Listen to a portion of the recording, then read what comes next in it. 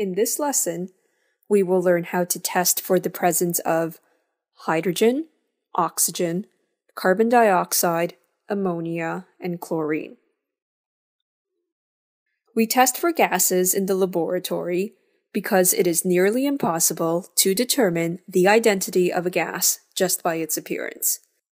As an example, hydrogen, oxygen, and carbon dioxide are all colourless and odourless. How would we be able to determine which is which? To test for hydrogen, place a lit splint at the mouth of the reaction vessel.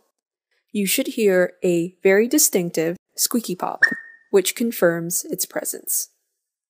This is due to the combustion reaction of hydrogen in the presence of oxygen, creating water as the only product. To test for oxygen, place a glowing splint at the mouth of the reaction vessel.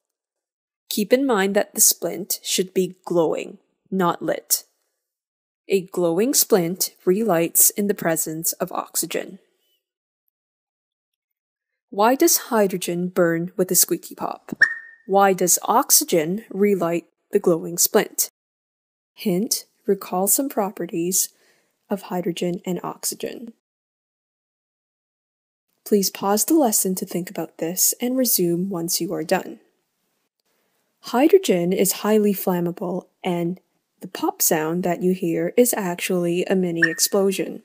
The glowing splint relights in the presence of oxygen as there is a higher concentration of oxygen in the reaction vessel than compared with air, which is only 21% oxygen.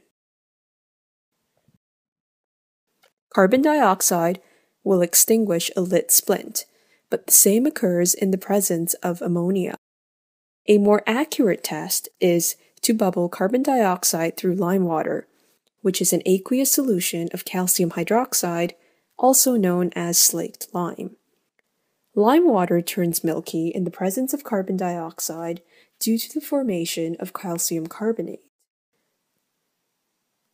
Ammonia extinguishes a lit splint and turns damp red litmus paper blue.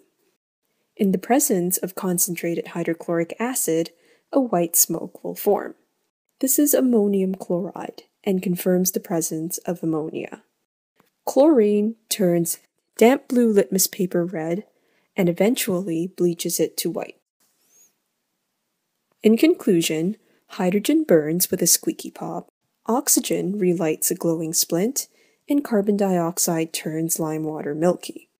Ammonia turns damp red litmus paper blue and forms a white smoke of ammonium chloride in the presence of concentrated hydrochloric acid.